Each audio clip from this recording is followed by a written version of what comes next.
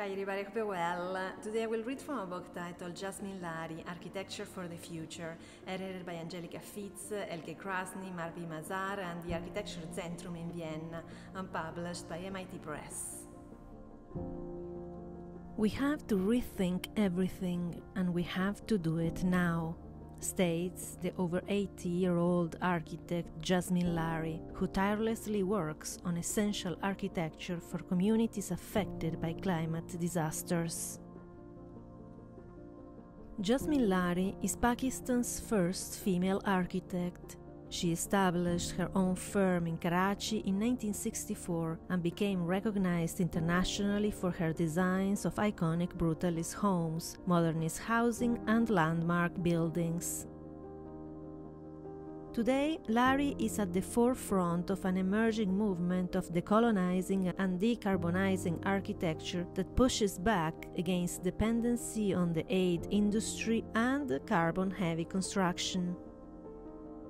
Mobilizing traditional technologies and using low-cost, zero-carbon, zero-waste materials, Lari provides instructions on self-building and promotes women-driven local economies.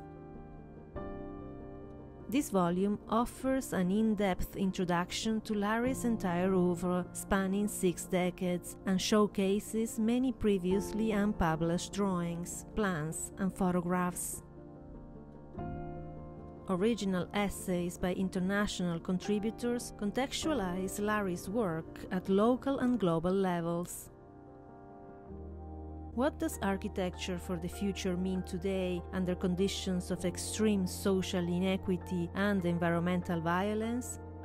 What did the modernist project of architecture for the future mean in the post-colonial and post-partition condition in Pakistan? How do architects safeguard heritage and provide essential care for everyday life and survival? More than a tribute to Yasmeen Lari's extraordinary career, this book brings her legacy forward and uses her exemplary work to discuss architecture's responsibility to the future. Ask for the book at your local bookstore. Thank you for watching and see you in the next video.